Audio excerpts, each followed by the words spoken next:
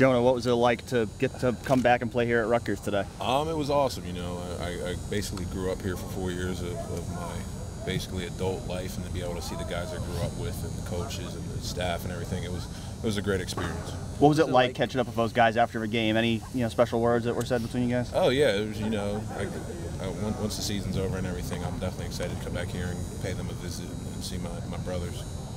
Growing up in your younger years, you grew up in Delaware County in Pennsylvania. Did you have any allegiance to Penn State when you were growing up?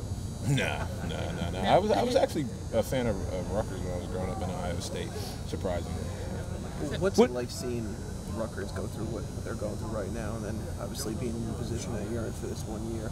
It's obviously, it's not something you wish upon any team, but being in the position I am in now, I'm just blessed, and I can't thank God enough. Did it bring back memories when you were coming out here onto the field today of your time here at Rutgers? Oh yeah, for sure, definitely.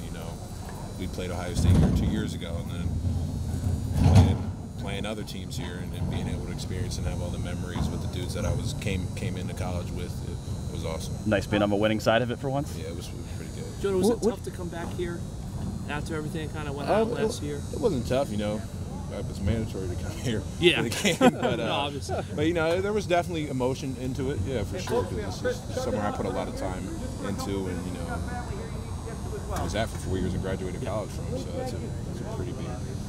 What do you think? What's saying to you? Some of the Rutgers guys. Just good to see you. We miss you. Can't wait for you to come back and hang out and just catch up. What do you think it'll take for Rutgers to be competitive in the Big Ten?